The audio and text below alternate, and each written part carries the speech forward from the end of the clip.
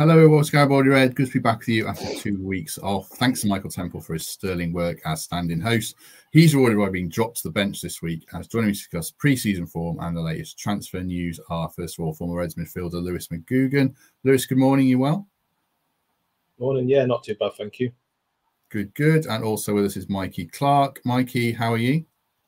Yeah, morning, Matt. All good, all good. Are you good?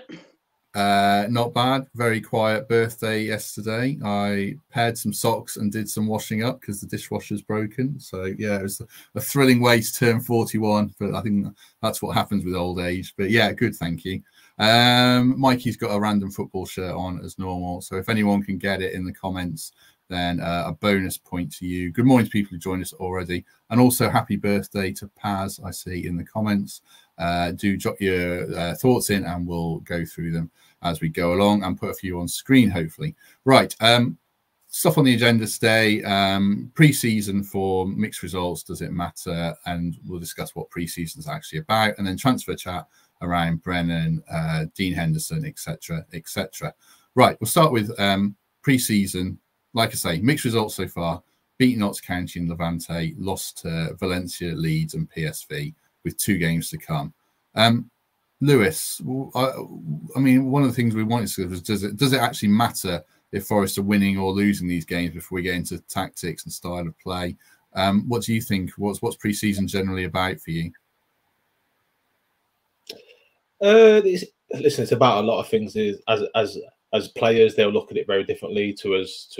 Steve Cooper and his coaching staff will look at it completely different as well. Everyone's trying to get individual things out of it. I think as a team, collectively, you don't want to be losing any games and you want to try and build a momentum to going into the season. But listen, I've been part of teams that have gone through pre-season and won every game, and you feel like you're in a great position.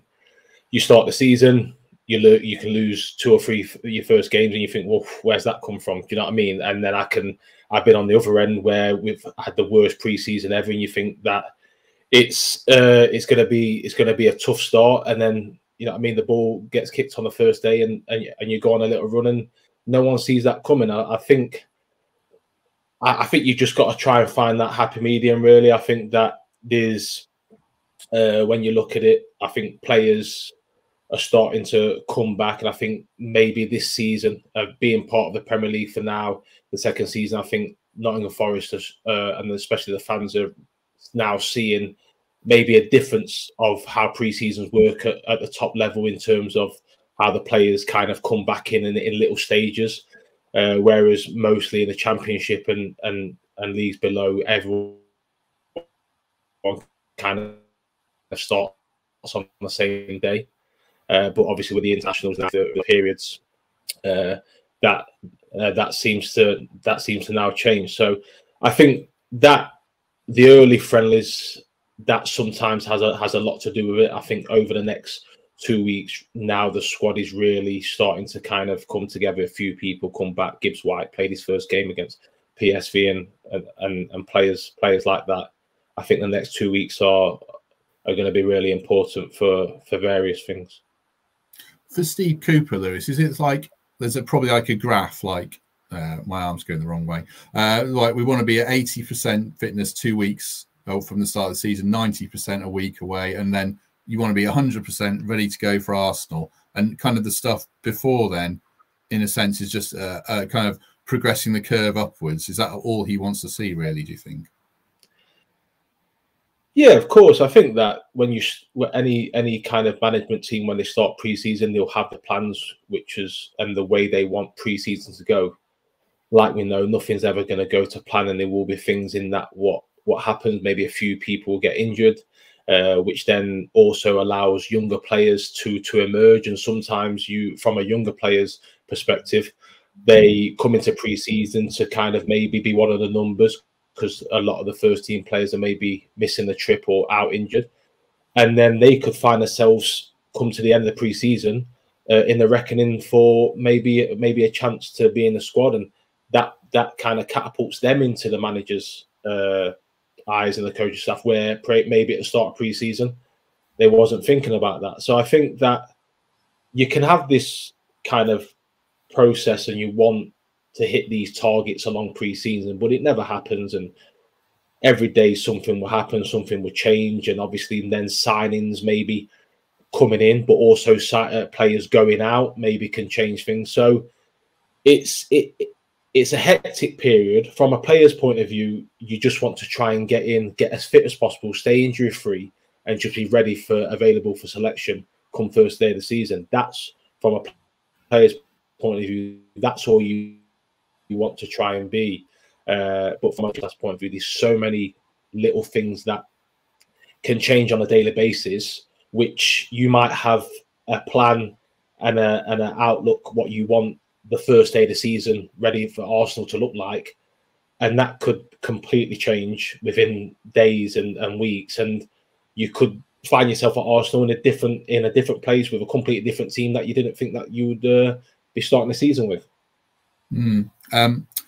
Two people have got your shirt, Mikey, so well done to Gary and Hal Breezy. Is Chicago Fire. You've seen quite a few of the pre-season games, Mikey. People have generally said, I haven't seen them because I've been on a holiday. I've only seen a few highlights, but you have watched them.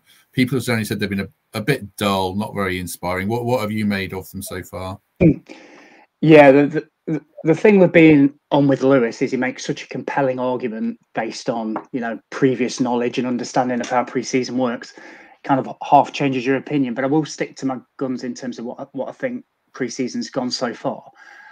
It's not been great, I'll be honest with you. So, we ended the back end of last season very compact, arguably dropping our best player in Johnson to try and have that solid shape in order to get results to get us over the line. And I think from my perspective, what I would have really liked to have seen, and there's still time, by the way, there's still a couple of friendlies, is a slightly more of an expansive front foot style. So I'm in two schools of thought, really. You look at our start of the season, we've got 6 really tough away games, arguably the 6 toughest all season. So realistically, he's going to play a back 5. So he doesn't want to lose any of the understanding and the shape and the structure that he had last season. And I get that. But the flip side of the scale is we've got very winnable home games. And the only signing we've made so far, other than obviously making Chris Wood permanent, is Anthony Elanga. So you'd like to think that Elanga will start those home games. So what I would have really liked to have seen is a bit of both. So that defensive structure, which I thought we saw at parts against Valencia, not so much against Leeds, but a bit more of that front foot, high pressing, attacking football, which we're going to have to play in those first few weeks at home. Like I said, though, and Lewis makes a great argument, it is still early. There's a lot of players that haven't come back yet. Morgan only kicked his first ball the other day. We've not even seen the likes of Felipe and Brennan Johnson and people like that. So my head is telling me just to calm down, stop panicking. It's only pre-season, doesn't matter. But my heart is saying I would love to see something in these next 2 games to give me a bit of confidence that, yes, this away game's going to be tough at the start, but at home, we're going to play, I don't know, Gibbs White, Elanga, Johnson in behind, O&E, however they want to set up, and to see some of that fluidity, just to give us a bit of confidence. But like I said, I know it's early. It's not been great, if I'm honest, and I'm just reading a few comments. I think most people kind of agree with me. But like I said, going on back to what Lewis has said, it's all about getting ready, isn't it? And do you know what? If they turn up on Wednesday and put in a great performance, and then again in the last pre-season friendly, we might all be flying. Can I just say one more thing as well? I looked at I tried to remember my favourite pre-season, which is a really weird thing to do, but I did. 2002. I think it was just before the Paul Hart run. We were brilliant. Like, we battered Newcastle at home 3-1. I think Johnson got 5 or 6 goals. And going back to what Lewis said there, I felt as a fan like we were going into that season red hot, and it kind of played out that way. We had a great season. And I just kind of want to see a bit of that in the next week or so. So let's score some goals. Let's get everybody up for the game, because we know those first few weeks is going to be difficult. But it's pre-season, and it doesn't matter, does it? It's just about getting fit. Yeah, I really struggle to remember any pre-seasons. I couldn't tell you any pre-season results from last season before we kicked the ball in the Premier League. You forgot Ola Aina as Mike points out. So yeah, forgotten already. That's the important point as well, Lewis, isn't it? That Brennan's not kicked a ball yet because of injury. Taiwo's barely played. Gibbs White, he's probably very match fit because of his England under 21s, but we haven't seen much of him. Alanga's new through the door. A lot of the attacking players we haven't really seen in pre-season yet, which is kind of comforting, but also a bit of a concern that there's probably not so much cohesion there, is there, at the moment?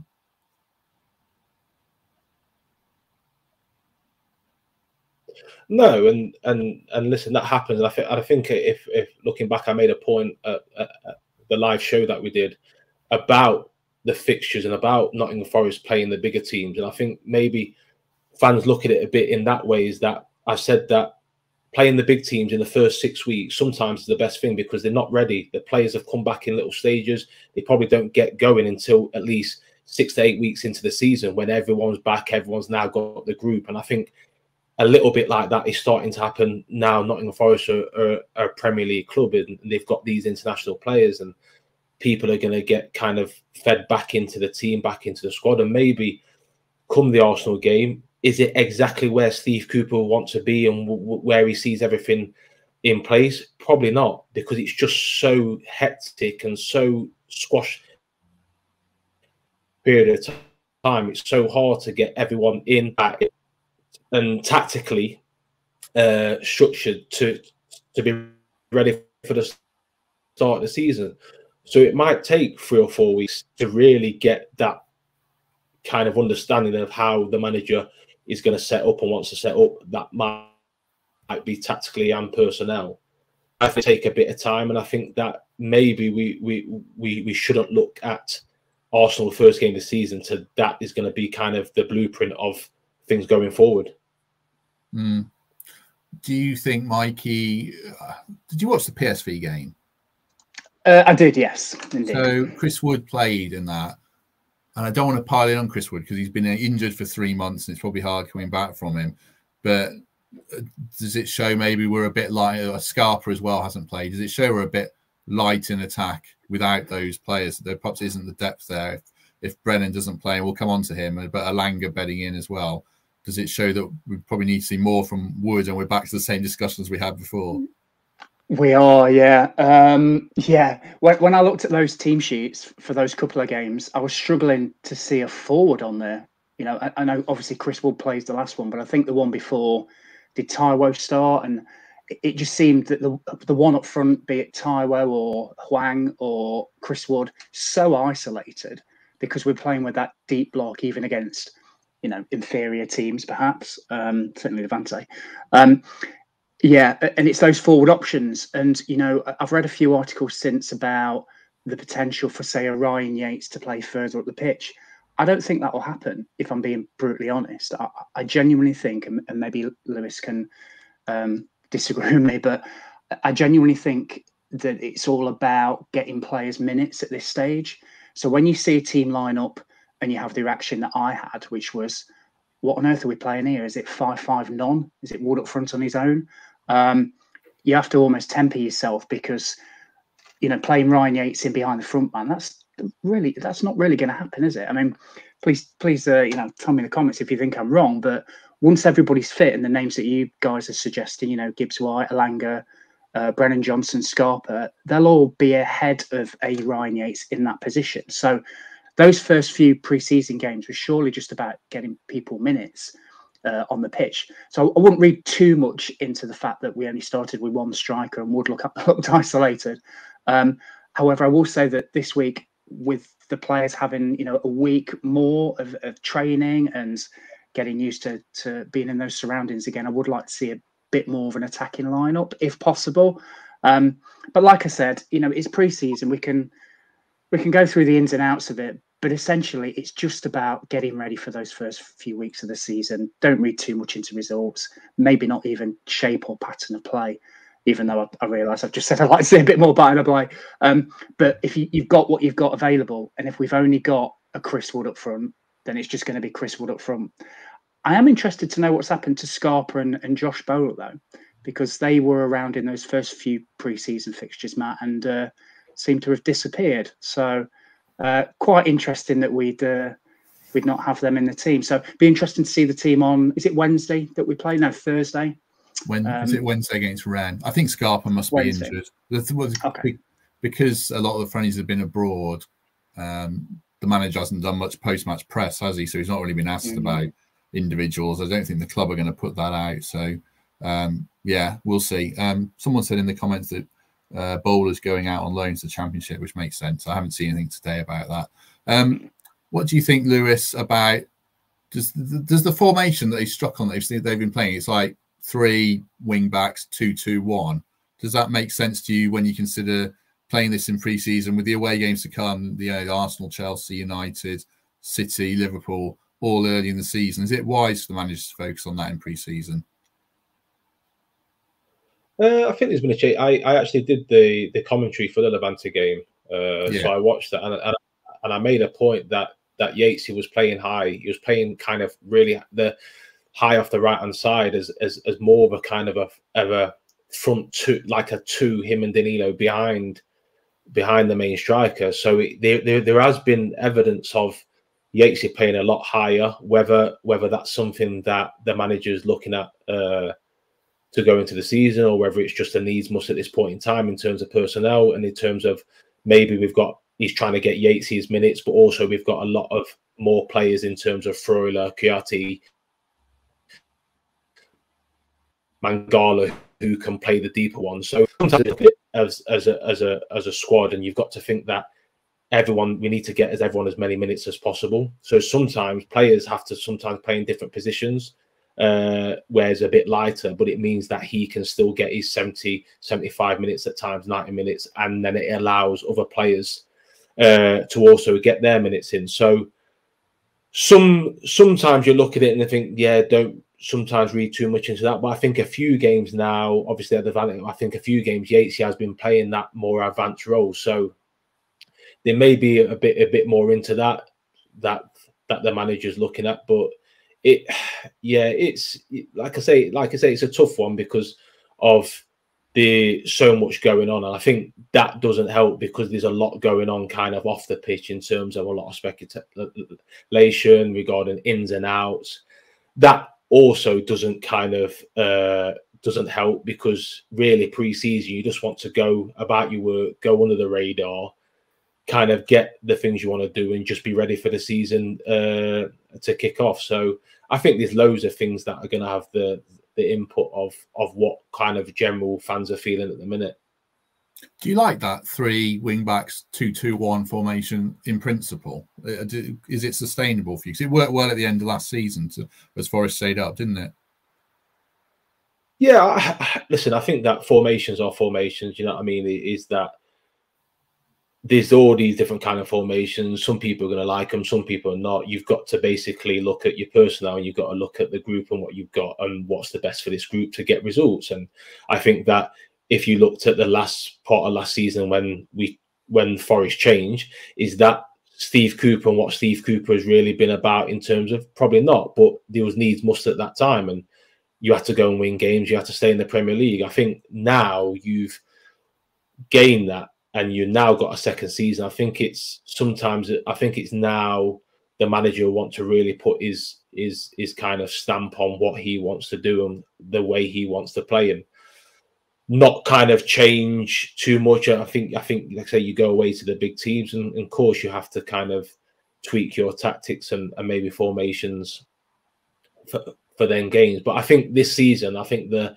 manager will want to really kind of stamp on his own formation and the way he wants to play. And sometimes as a manager, if it doesn't work, at least you've gone your way, do you know what I mean, and played how you want to play. And I think Steve Cooper will want to do that this season.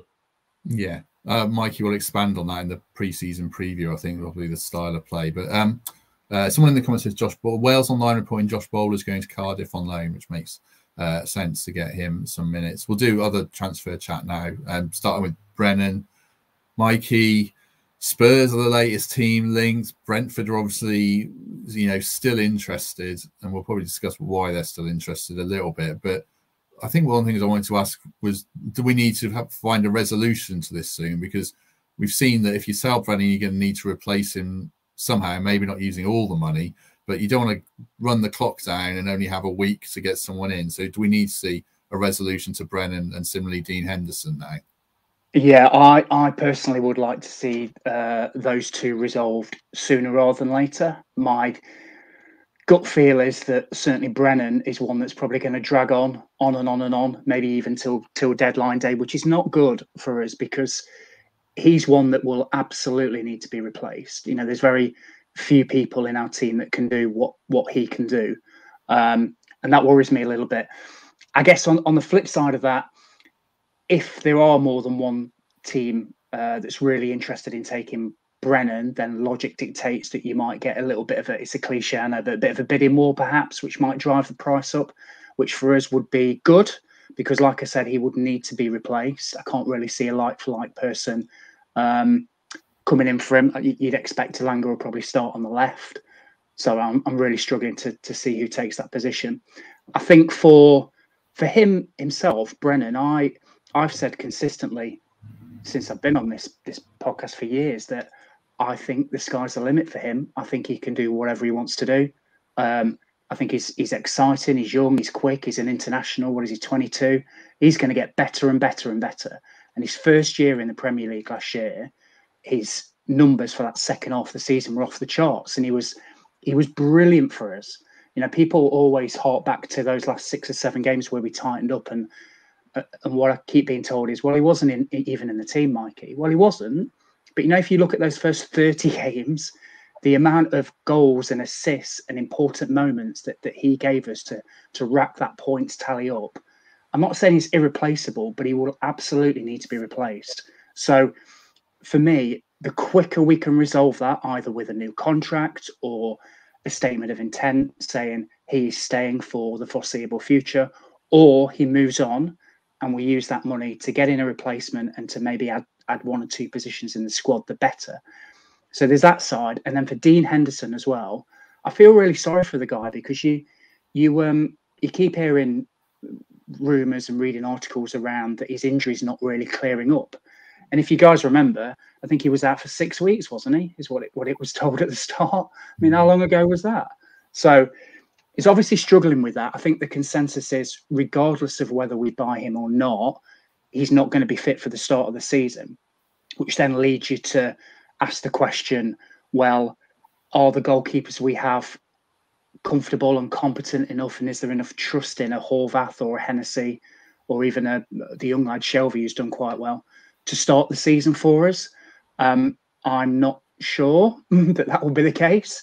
So I'd really expect us to move on that goalkeeper position, probably even this week, be it Dean Henderson, or I know Matt Turner's been linked, and a few others, a guy from the MLS, hence the shirt today. So I'd really expect us to kind of move on that position. But yeah, let's sort Brennan out ASAP for him, for that lad's sake, and also for us, because we don't want to sell him and then not be able to replace and have to have 3 or 4 months where we've got no one on that right-hand side. It's a real big risk for me because he's an integral part of what we do, certainly at home. So, yeah, you know, from a fan's perspective or from my head, let's get it sorted ASAP, Matt. I remember when the first rumour came in about Brentford, we all kind of scoffed at it. He won't go there, but they've obviously persisted, and they normally suggest that there's a reason. You know, they've been given a signal that if you persist, there's some interest. You know, there's a transfer could happen. So what's your read on it at the moment, Lewis, in terms of the position Forest are in? Like Mikey said, we need it resolving quite quickly now. Are you in the same boat that Forest need to make a decision either way, or offer him a pay rise or something to resolve the matter now?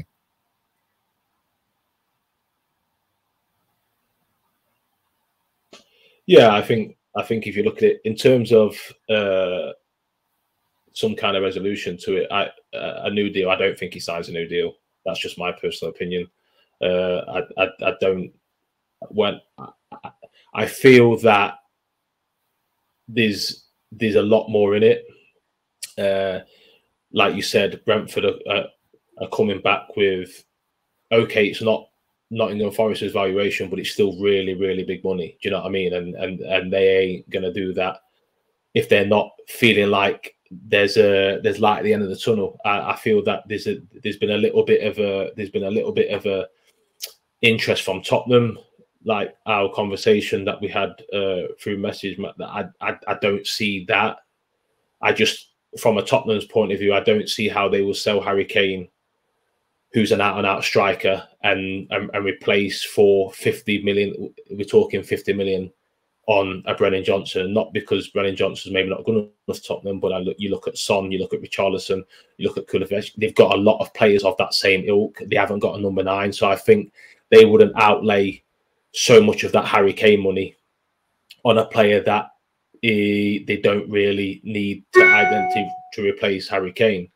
But sometimes you look at it that from in camp, that sometimes they'll try to generate interest, like Mike said, they'll generate interest from other clubs that will also then try, and they'll think, well, if Brentford will look and think, well, Tottenham are coming, they might panic a little bit and they might offer the money straight away. But then there's so many little things in behind that the games and tricks that people use, and that's just football, and they're trying to generate interest, generate people, kind of calling people's bluff, really. And at this point in time, Brentford are the only ones who have put a substantial bid in. But I think from a Nottingham Forest point of view, I feel that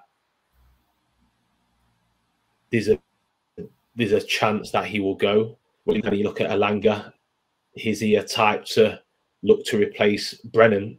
And he is that kind of type. He will play similar positions. The same as it. I always go back to the point that I made last year a few times, that the times that he was left out of them big games, they will have a massive effect, and they would have had an effect. And sometimes people and fans might want to look at that and think that, but all players have egos, and that's what it is. And he will be looking and thinking, well, at the end of the day, I've got this club points. I've kept this club at times in the Premier League with my goals, but when it's come to the big stuff, and when it's come down to it, the manager's decided to go a different direction. Now, where does that leave me? What does that say to me? And he'll look at it, and he'll look at is obviously, you look at Gibbs White, who, let's be honest, plays pretty much every game. If he's out injured, he'll come straight back in. So I think that it's no surprise that Gibbs White is Steve Cooper's main attacking threat, and the threat that he wants to kind of build around. And listen, Brennan and his camp will look at that, and they'll look at it on an individual note and think that, well, he did a lot for the club last season. He scored a lot of goals, and he got them key points. But when it came down to it, at the business end of the season, he wasn't involved. So that will have a massive effect on any opinion and any kind of conversation through the summer. And I do think that something will happen. Not sure what club it will be, but I wouldn't be surprised if in 2 weeks' time he's at a different football club. Couple of things on that, Mikey. If he does stay, he doesn't strike you as the kind of player who's going to be a problem, does he? I think we still get the best out of him. And secondly, it's interesting what Lewis says about him not being a number 9. I still wonder if he is our backup number 9 ahead of Chris Wood, because of the mobility that he brings.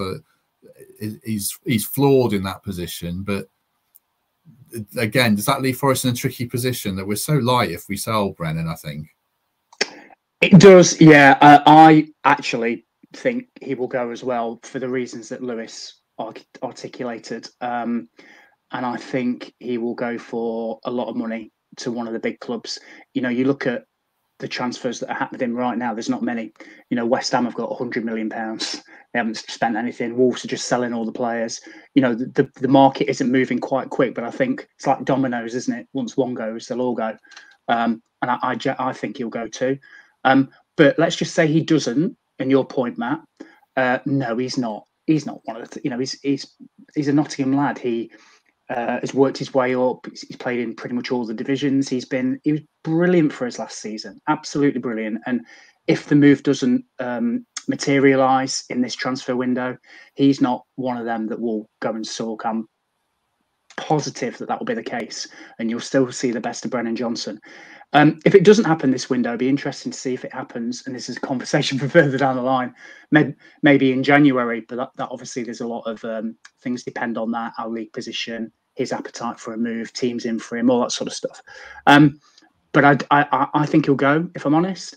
And if he does, I'd like to think it would happen soon for him, for that lad, so he can settle in, and also for us as well, so we can replace and we can formulate the squad and the team how it needs to be for those starting games. And your last point, Matt, around the playing him up front, yeah, weirdly enough, I've been thinking this as well. So you've got Chris Wood there, of course. You've got a few other players. You know, Morgan played in that sort of false nine, dropping back. But I think if you look at the start to our season, let's be honest, apart from those 1 or 2 home games, we're not going to get much of the ball in the first 6 or 7 matches, let's be honest. So I can see him potentially being either starting up front, because I'm not sure if Tyro's injured. He didn't play the last game, did he? He went off injured before that. So he could start up front, basically because we're going to play on the transition and we're going to get 25, 30% possession in those first 6 away games, let's be honest.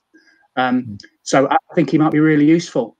So if he does stay, yeah, I can kind of see him playing up front away from home and then maybe on the right when we're playing at home. Yeah, and another thing to note is he's changed agents as well, which is often a sign, you know, a move or a new contract often happens after that. And I suspect they might have been in his ear and saying, well, we can get you a move to another club and progress you on. I mean, I really hope he stays. I see him as a bit of a Grealish type. I've said this before, that he spend an extra season like he did at Villa and go to Man City. And I think Brennan could do that. And I think Gibbs-White could do that as well in a couple of years. So I do hope he stays. Lewis, Mikey made an interesting point about transfers in general. Like not many teams in the Premier League have actually improved for me this summer, apart from I think like Villa have done good business, but it is a slow market and it feels like teams are really struggling with FFP now, like Wolves and that, and the Saudi Arabia influence. There's a bit of a split emerging, isn't there? And Forest are in this group of, to me, this clutch of teams where it's very hard to get deals over the line at the moment, isn't it? Yeah, I think listen, I think that the Saudi Arabia kind of has just kind of thrown everything kind of off. These big clubs have now got this competition. These players are, you know, I mean, you look at Manchester City, look like Mahrez just easily out the door, and these are players that are still in their prime. So they've got to look at it and think, did they expect that? Okay, did they expect it so quick? So they've now got to kind of change their stance and maybe look at their recruitment. So it will always happen. I think teams are just really assessing where they are and assessing this market, assessing what the Saudi involvement has done to the market. And that will always have a knock-on effect. And I think once the kind of bigger clubs make their decisions and start maybe over the next 2 weeks making a few more signings to replace the kind of people who've gone, then that will then have that filter effect down below.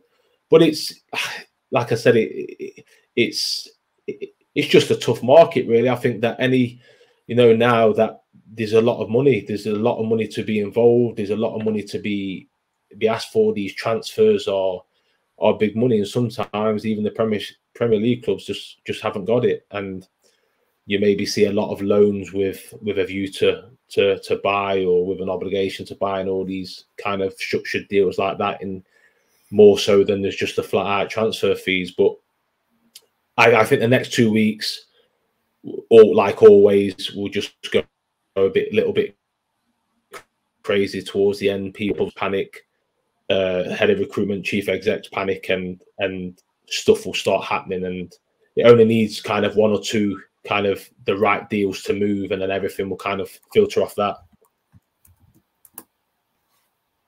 You wanted to come in on Brennan, Mikey. I was just typing a private message, but Lewis was too fast for me to type. Yeah, go on. What are you going to say about Brennan?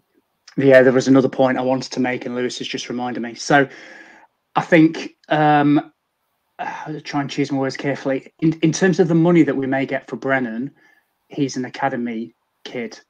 So, you know, we operate in a system of financial fair play, and that money is, for want of a better phrase, pure profit. So there will become a cut-off point where, Forest will find it very, very difficult to turn down because of the fact that it will go straight to the bottom line, so to speak, and really, really help us, and may alleviate some additional funds to get another central midfielder in, for example, or 2 goalkeepers instead of 1. So, yes, we talk about would Brennan want to go, and I've read the comments, would he want to go to Brentford? I don't know why. I don't know why anyone wants to go there. But would he want to go to Brentford? Would he want to go to Tottenham? There's that point. But there's also what becomes an offer too good to turn down. And like I said, Brennan's in this very small group of players that it would be, again, for want of a better phrase, pure profit to cash in on him.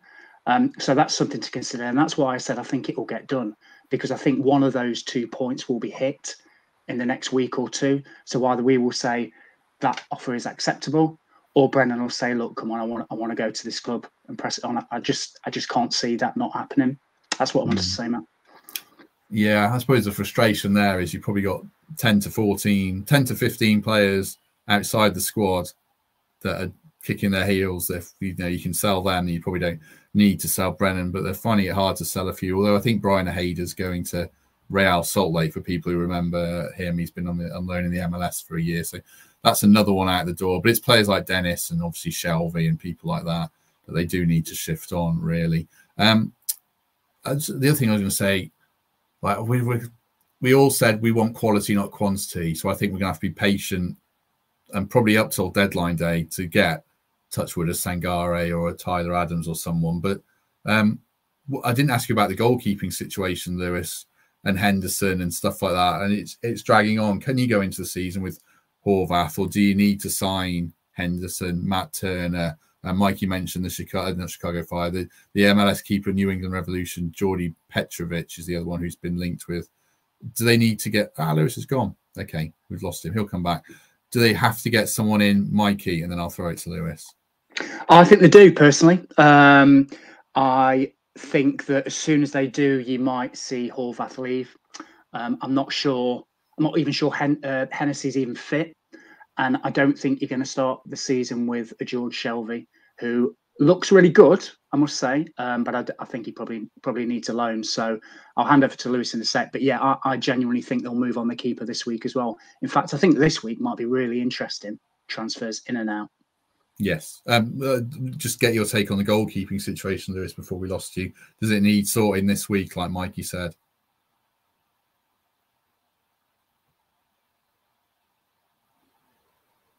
Yeah, when we spoke before, I feel that the Henderson situation, I always kind of go back to, I've mentioned it a few times. I thought that his interview last year when he left Man United, I think that's coming back to kind of a little difficult.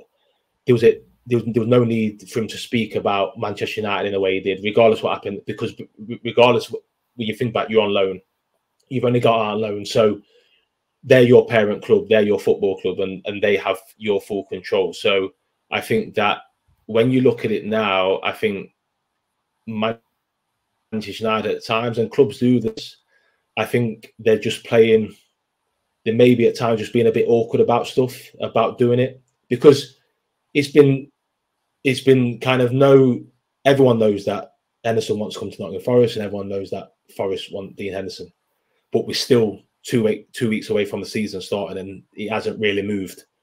So that tells you a lot that something's obviously going off in the background. The fact that Nottingham Forest are now entertaining, looking at other possibilities, doesn't look good on the Henderson front, because there's a reason why they're doing that, and kind of finding out other kind of valuations of keepers and other situations. As Mikey said previously, that he won't be fit for the start of the season. That's correct, isn't it, Mikey? He's not going to be fit for the start of the season. Yeah, but I believe so. I think he's. I don't know whether he was ever going to be fit for the start of the season, but by all accounts, he's still got those niggles, hasn't he, Matt? I think. Yeah, I think he's going to miss the first 3 or 4 games. So they probably need 2 keepers, really, because they've obviously got no faith in Hennessy or Horvath, so they're going to need to get 2 in. Again, it comes down to the money, I guess, doesn't it? Yeah, and that's so he's not going to be there for the start. He's not going to start of the season. So okay, so you're going to get him for the longer term, which is fine. But then obviously, if you're not the current keepers in the building, if they're not for your fancy, then you're going to need to also get someone else in. But then you have that problem then of what kind of keepers you're looking at. Another kind of example or story, if you're looking at Arsenal at the minute, they're on about bringing in the keeper from Brentford. Well, then that he's not coming in to just sit on the bench and be a number 2. So then what does that do for Ramsdale? So I think, okay, you want to bring Henderson in as your number 1, but then if you're going to also bring in another keeper, it's what that keeper is then going to come and do. Is that keeper again going to come in and sit on the bench and be happy to be that number 2? Keeper's already in the building that can do that. You have a keeper that's been out on loan last season to a club that has got promoted out of the Championship. So I think that if that's the case and what you're doing, then why don't you just deal from within? Okay, go and get your number 1, but you've already got keepers in there. You've got the young lad who's played through pre-season, and by all accounts and what I've seen, he's equipped himself very well. So I think you've got to look at it like that. But I think that this maybe signing 2 keepers for what will be substantial money, is it really necessary? And is it money that can go elsewhere in other positions? And that's obviously something that the manager and the football club have got to come to a decision pretty quickly. Yeah, that's the thing about Premier League keepers as well. Is not too many clubs where there isn't a huge gulf between a number 1 and number 2. I was thinking, like, I guess Chelsea with Kepa and Mendy last season, and Fraser Forster's a decent number 2 at Spurs. But generally, there you have that huge drop off, and Forest had that really with Henderson and Hennessy till Navas came in. It's difficult, isn't it? It's a very kind of, it's a one-off position anyway, but the way the goalkeeper kind of works and the way the goalkeeper world works, it's like its own little kind of world inside football as well. They like see a lot of there's a lot of players now that have a lot of agencies that only look after goalkeepers, because it's a very kind of person. It's a very structured little, and it's a thing with goalkeepers. Once one makes a move, it's then a massive domino effect on 3 or 4 clubs. Then try and create that. But you have some goalkeepers that are perfectly happy with being a number 2, being a number 3, and training, like you said. And I know he's towards the end of the year. You look at Scott Carson at Manchester City for the last 3 or 4 years. He's just been a number 3. He trains Monday to Friday. He helps with the team. He does warm-ups, but he knows that he's never going to play. Now, there's a lot of them kind of scenarios throughout the league, especially the Premier League, because of the money that's involved and because of kind of homegrown, which also has to go into account. So I think there's a lot of goalkeepers that are willing to be number 2s and very happy with that. But they're also, I think they've got to find that what they can't do is go out and try and sign 2 number 1s or 2 keepers that are both coming in thinking that they're going to be number 1, because it's just going to cause unrest and it's just not going to work. And like I've previously said, you've got 3 goalkeepers already in the building, what maybe are happy to do that role, and that keeps kind of more transfer fee for something else. True. Just tidying up a few loose ends before we go then. Guy Brazil's joined the England setup, I see, as a kind of talent ID guy, making sure we don't lose players to other countries of dual nationalities. So congratulations to him. Reflects his good work at Forest, obviously. Jack Colback has gone to QPR on a free. I was a bit surprised by that. I didn't think he'd want to go to London, because I guess he's rooted in the north. He's got a young family, but good luck to him. Good signing for them. And I think they're trying to sign Steve Cook as well. So, yeah, he's obviously been a very good servant for us. So hopefully Steve gets fixed up this summer as well. Another one on that long list of players that need a move. Any final words, Mikey? Anything you want to add? Any other business? Yeah, just a couple of things. Just want to say just a couple of quick shout outs, if that's okay. Just want to say thanks to Grace and Eden, who sent us some really cool Forest stuff that they've made. Eden's a young lad, listens to this podcast. He's the only Forest fan in his school. So keep being different. Don't support Man U, Arsenal, Chelsea, anything like that. Everybody does that. So stick to your roots. And I just wanted to say a shout out to a guy called Nick as well. So I know I've not been on here for a few weeks, but in between, one of his friends, I think David, reached out to me, and Nick was on holiday and had a boating accident and lost his leg, which is awful. He's a huge Forest fan. He's still in, I think he's in Sardinia, waiting for his I think his second operation. So best wishes to you, mate. I know you and the rest of the lads listen to this, and I think he's hoping to be back for the Sheffield United game, which will be awesome. So I'll come and say hi and have a beer with you when you're back, mate. So just thank you for those guys, and best wishes to Nick. And my last point, Matt, was I was thinking around the pre-season as well, and some of the players that just haven't appeared yet. Does anybody know what's happened to Lewis O'Brien? Because obviously he was on loan, wasn't he, in America? I've not seen any pictures of him. Has he got extended leave? Are we keeping him? Does anybody know? Matt, have you heard anything, Lewis?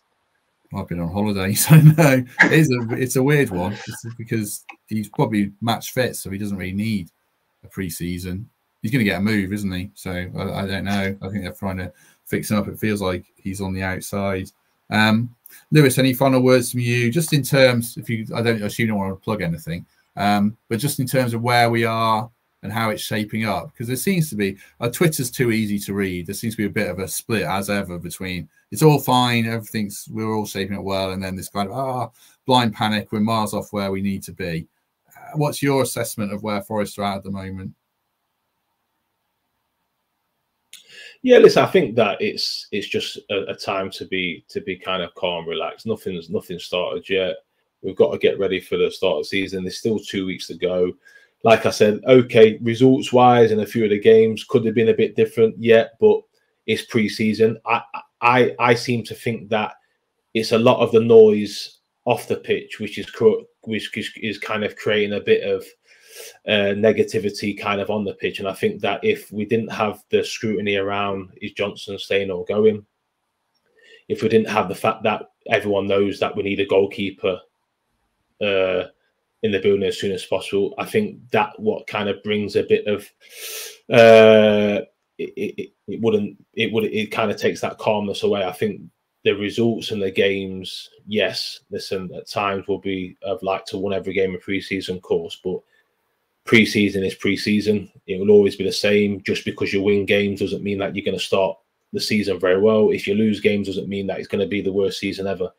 I think the thing is you've got to try and get through it, get everyone through it, get everyone as fit as possible, get everyone ready for selection come the first game of the season, and just to see where the kind of squad is around that and how things change. But it's a long old season, as we know, and things can go up and down, and 1 minute can look very bleak and the other full of optimism. So I think it's just a case of try and be supportive, try and be on board kind of for the next 2 weeks of the season. Hopefully things can kind of get sorted out and become a little bit calmer off the pitch and be ready for the Arsenal game.